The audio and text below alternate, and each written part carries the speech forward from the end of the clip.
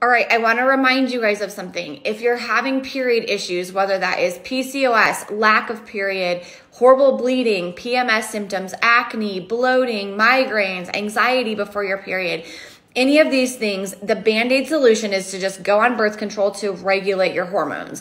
I want to explain something that birth control doesn't actually regulate your hormones. What it does is actually turn them off. And so there are better ways, more natural ways that we can actually access our own hormones and use them when they are in a better place. So for example, if you have high estrogen compared to progesterone, that's going to create this imbalance. It's going to lead to a lot of PMS, a lot of anxiety, a lot of acne, bloating, heavy bleeding, irregular periods, cramps, all the things that we deal with.